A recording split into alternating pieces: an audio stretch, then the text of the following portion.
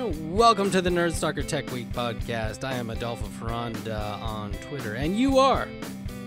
Greg Floria, a.k.a. Social Greg on Twitter. How's you doing, man? This is number 50, huh? Yes, and I just realized I said I'm Adolfo Ferranda on Twitter, and I am not Adolfo Ferranda on Twitter. I am Adolfo Ferranda, but I'm a Ferranda on Twitter, or at Nerdstalker on Twitter. Episode 50, yes, sir. We're halfway to 100 for those not so mathematically inclined. That's right. Well, 50 is an even number. Yes, sir. So anyway, let's get into it. What do we got going here? Mozilla's getting agnostic with the safe payment system? Yeah, so thank you, Corey Doctorow from Boing Boing, for this wonderful information here. Another payment system option. Mozilla Foundation has previewed a new and experimental system for in-app payments. It's intended to solve several major problems with existing payment service systems available for developers, including the fact that other payment systems are strongly partisan, tilted to one or just a few payment processors. It's a good and useful thing, and an example of the sort of good that a well-funded nonprofit can do for the health of the web. And I agree. Nice. So what he says is what's wrong with the web is that users cannot choose how to pay. They have to select usually from one or predefined options. In most cases, the user has to type in an actual credit card number on each site, which is not typically very safe to do. Merchants typically have to manage all of this, or they're on their own. Payment processor setup, costly processing fees, and possibly even PCI compliance. There are services to mitigate a lot of these compliances, such as PayPal, Stripe, and others, but they aren't integrated into web devices very well.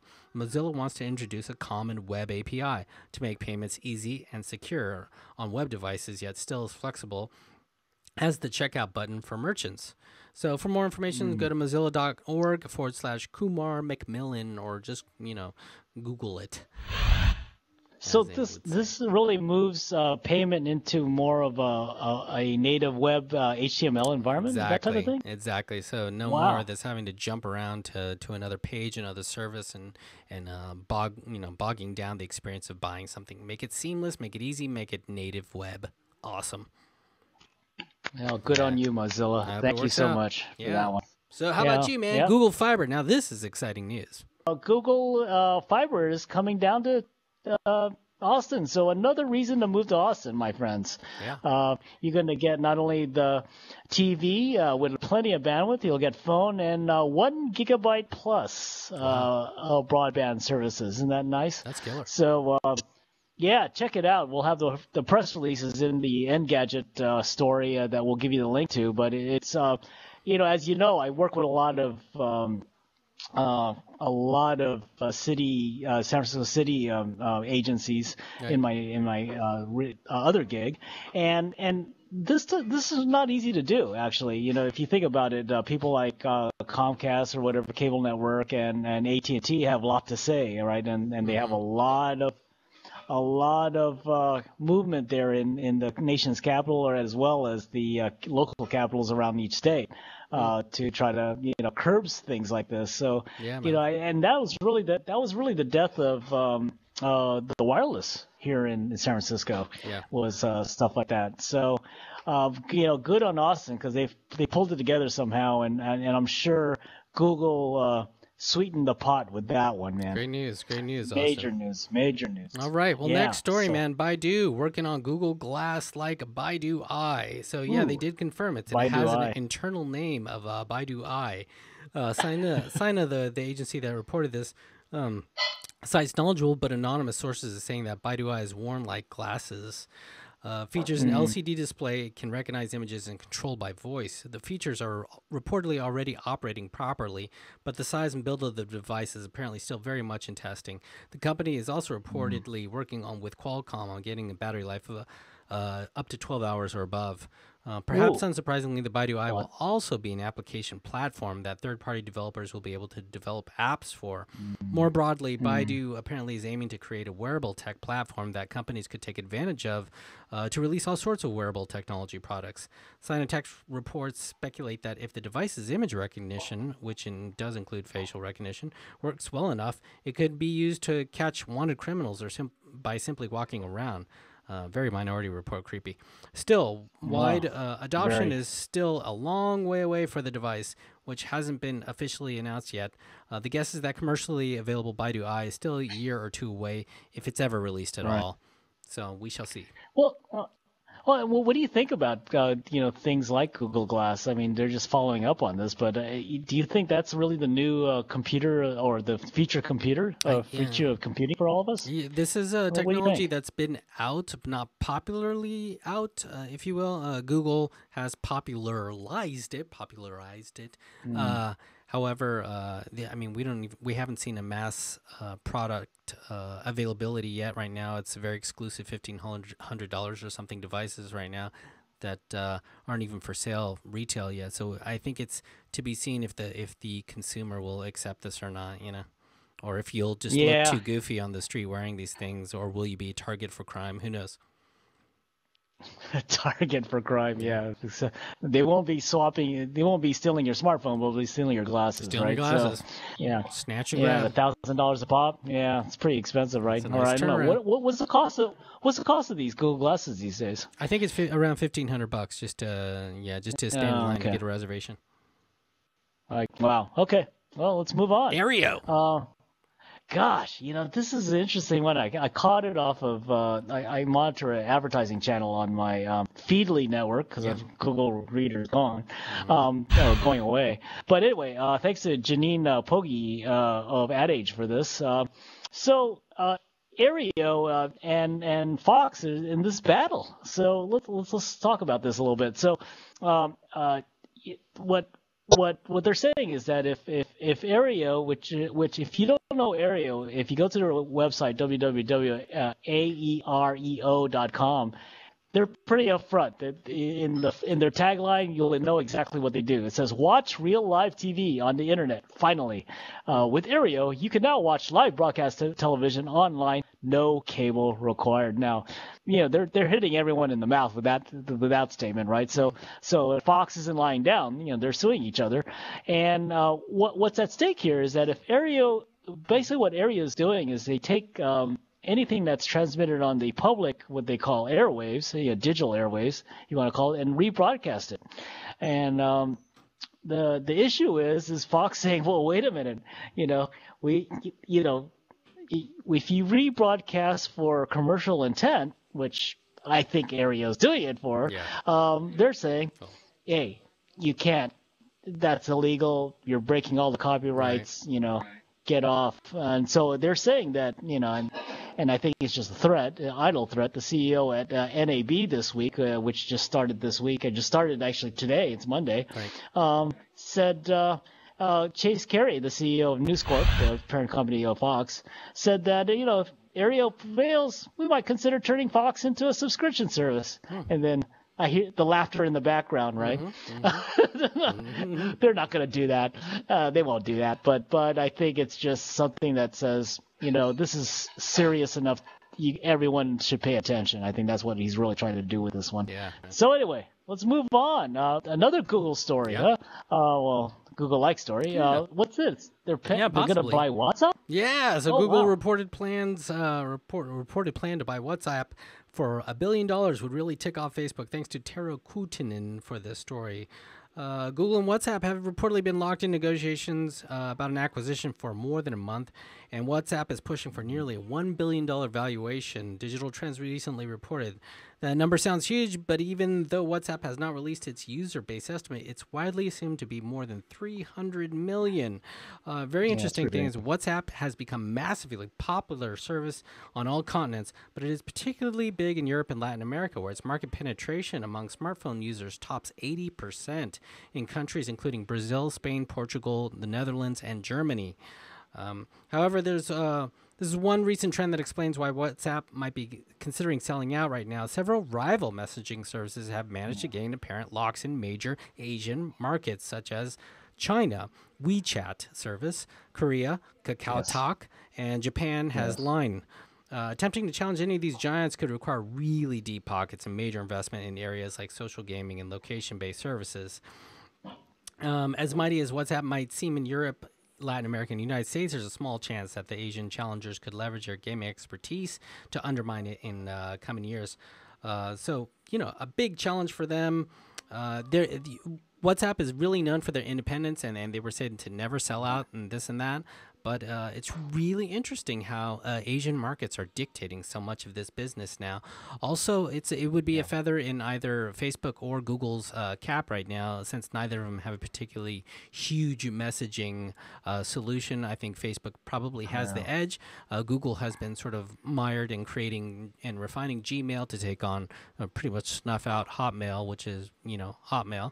And and then also another interesting angle on this is the acquisition would definitely give Apple some food for thought. The closed messaging system on the iPhone and iPad already runs the risk of being left behind due to its proprietary nature. So, dude, hospital uses iPads to help moms stay in contact with newborns. This sounds awesome.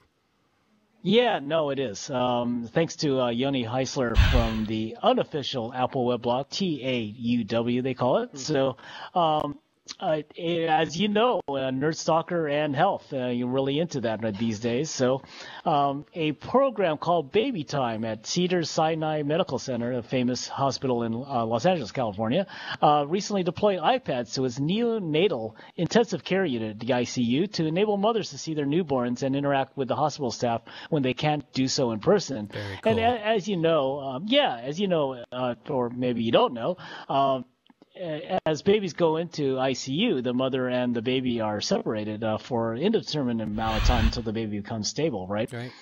So the ability for the mother to interact with the baby, kind of deals with this kind of, post-mortem,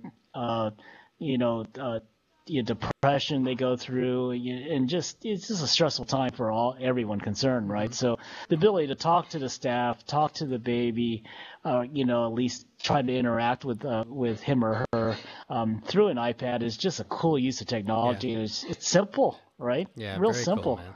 I mean, we're not talking about rocket science here, right? It's there already. Good so, find, Greg. Good on Cedar side. Yeah, good on Cedar side now. I mean, it's the way to go, and the facility communication with technology, brings these darn hospitals out of the Stone Age, So, yeah, man. Keep on going, Cedar Sinai. We're watching you on Nerd Stalker. That's right. Anyway. Speed round. That's right. Well, speed round. Let's go. Let's go, man. Yeah, so why mounting your TV above the fireplace is never a good idea. So thanks, Lifehacker, for this one. And this goes out to my friend Trishan over at the Startup Medium. I recently went through this experience with him. So, first and foremost, the heat and soot generated by a fireplace can raise the operating temperature of the set and reduce its usable lifespan. If the damage to the internals is noticeable, the manufacturer could even refuse warranty service. This won't really matter if you rarely use your fireplace, but it's a non-starter if you do. Also, it's a pain in the neck. It's placed too high. Actually, the optimum level should be 15 degrees above your horizontal plane of vision, and never more. Additionally, it's been shown that LCD and LED backlit sets suffer from poor viewing angles. So you want this guy just right. Otherwise, you degrade your view. So eye level or above, people. There you go. Well, all you architects designing houses, you better think about this. There you go. Right now, there's millions of people across the U.S. taking their TVs down. Taking the TV down or ripping out their fireplaces. I love this next story. Speed round. All I see is the word laser. Tell us more. Oh, I love lasers. Anyway, thanks to Eric Leimer of Gizmodo for this. There was this cool video that they discovered. So basically, they caught the Navy using a laser gun to blast a drone right out of the sky. So, hey, future warfare, is drones. You see them all over the place. But now, what about lasers? So, it's pretty interesting. We're talking about kind of like Star Wars like things here, right? So they just blast this drone out of the air. But the Navy, I would have guessed. I would have thought maybe the Air Force would have thought someone else, but the Navy, I don't know, whatever. But anyway, the Navy has been testing its boringly named Lasers Weapon System, LAWS. Come on, guys. Yeah. Let's come up with better names than that, please. Anyway, they blasted a drone, and get this, we're going to the world of ROI now, because now a laser shot they're claiming could be as little as $1 as opposed to an intercontinental ballistic missile. So austerity times, yes, yeah, indeed. Here we are, the laser. Lasers come to your ship soon, as they call it. Anyway. So, Greg, why don't we go into your HP story, and then we'll go and tell my story after that. Okay, sounds good. So anyway, yeah, sounds HP, good. So HP, hey, wow. I think server technology just got cheaper, my friends, and less expensive due to energy costs. So thanks to Dylan Tweeney of VentureBeat for this. They have a new server project called Moonshot. So today, HP announced that customers can now buy an HP Moonshot server system. So why is this significant? Well, it's significant because in one rack space, you get basically 1,800 servers, which will support about 3 million visitors a day, and only cost you 720 watts of energy. Now, good on that. So amazing. How did they get there? Well, they're using Intel's low power S1200 microprocessor system on a chip system, which really draws about 6 to 10 watts per chip. Yeah. And they've packed a lot of power in there. So scalability, my friends, is now available on a rack system from HP. Isn't that neat? Yeah, this is great news for everyone. Great news for enterprises. Great news for large, obviously, server provider, space providers kind of things. It's gonna data centers. Yeah, this is good for the planet because smaller carbon footprint and smaller space size needed for the whole thing. So this is, Yes. This is great news. Thank you, HP. Yes. Okay, let's go on to your next one. Speed round. Yeah. So this one is just to say goodbye to an old friend who passed away, Alan Stern, who founded the tech blog Center Networks and Startup Cloud Context, died last week, according to a message posted yesterday to his Facebook page by his sister, Sari Rosenberger. Stern began working on the internet in '95. In the early days of the web, serving as editor of CenterNetworks.com, a blog focusing on startups and entrepreneurialism. In 2008, he founded Cloud Contacts, a business card processor that organized the stacks of business cards people collect every day. With the goal of improving his health, Stern moved from New York to Austin, Texas, and started a company called Let's Talk Fitness, which promoted healthy living with weight loss tips and recipes for fruit and vegetable smoothies. It had quite a few subscribers and a lot of people that were very enthusiastic of that. Stern had, he was when we met in 2008. He assembled pretty much a bunch of strangers, put a tweet. It was kind of a tweet up kind of thing back in the early days type of thing. Oh, nice. At a tech event saying, hey, let's just all get together for dinner. And people just showed up. And he was just very charismatic, very welcoming, made everyone feel at ease. I really appreciated his demeanor and his interest in technology as well. Really good guy. It's a loss for the tech industry for sure. And so thank you, Alan, for all your work and for all your great legacy left behind. Anyway, let's go into the tip time. Tip time. So what's this about podcast gallery? Yeah, podcast gallery. Your favorite shows to Dropbox and Google Drive. So thanks to Thorin Kozlowski of Lifehacker for this one. Saving your podcast is already pretty simple, but Podcast Gallery is doing it in a unique, really cool way. It's a web app that makes it even easier and allows you to save your favorite episodes directly to Google Drive or Dropbox. How cool is that? On the surface, Podcast Gallery is already a great directory of podcasts that's easy to browse. You can sign in with Twitter or Facebook and create collections of your favorite podcasts to use it as an online podcast manager. From there, you can listen or watch your podcast directly in your browser without any additional downloads. If you have a podcast episode you like, you can save it to your Google Drive or Dropbox account so it's accessible anywhere. Wow. Podcast Gallery doesn't have every single podcast out there, but it does have the most popular ones for now. Once you build up your collection, you can share it with your friends with the URL or download the OPML file and import it into other podcast managers. So well done. Nice. worth a check out, and hopefully we'll add Nerd Stalker to that list eventually soon. Podcast Gallery. And Greg, your tip. Nice. Well, you like social good apps? Well, we have one. They presented at SF New Tech last month on the 20th, cool. and it's Jeff Kirshner's social web app called Litterati. Pretty cool name, actually. Yeah. But yeah, we did an interview just recently of Jeff, and I thought, give it a listen when you guys have a chance. We'll have the link on the website for that, but or just go to the website for that. But really nice app.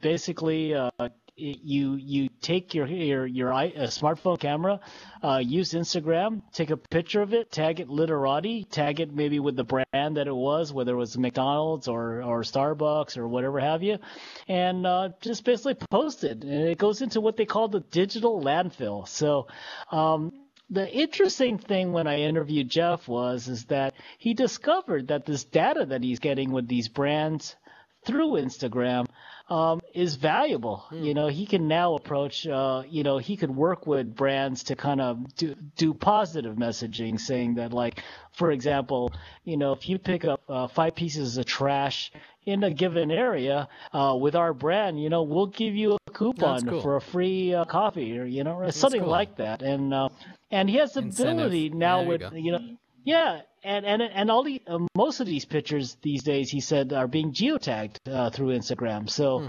he could actually place the brand garbage, if you want to call it, and a heat map on a map, and you could actually see exactly how close to a store that some of these things are. And you could really make some impact. You could have some games with it. You could maybe have some kind of contest between classes at schools. Cool. There's a lot of things you could do. So anyway, cool. Good on you, Jeff. I appreciate that. And stuff, giving you a shout. So yeah, thank you. That's my tip of the week. Thank you. And events coming up, Greg. We got SF New Tech on tour and in-house, don't we? All over the place. Yes. Well, this week or this next week, we got Belly Up.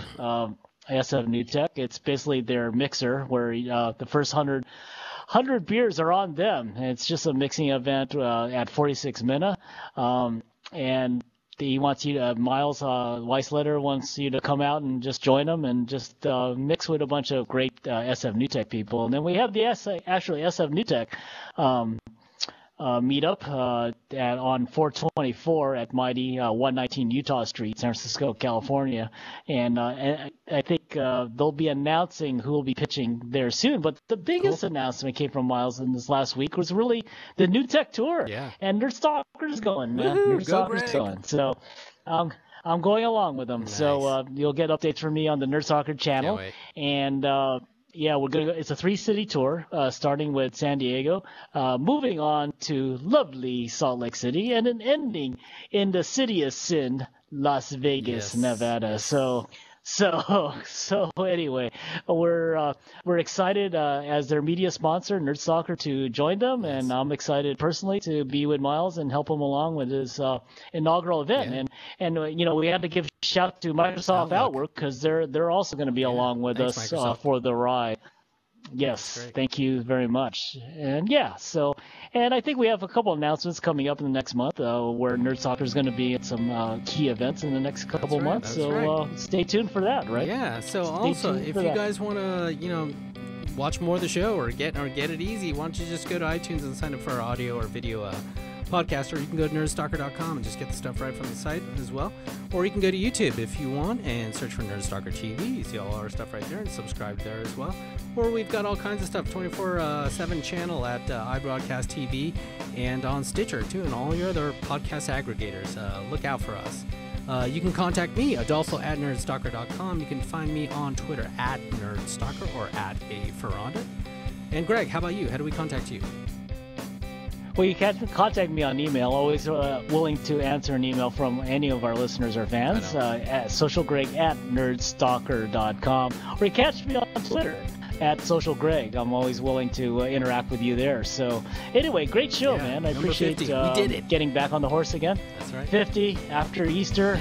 We're ready to rock for another 50, man. That's great. Ready to rock for another 50. Well, thanks everyone for watching and listening. We really appreciate it.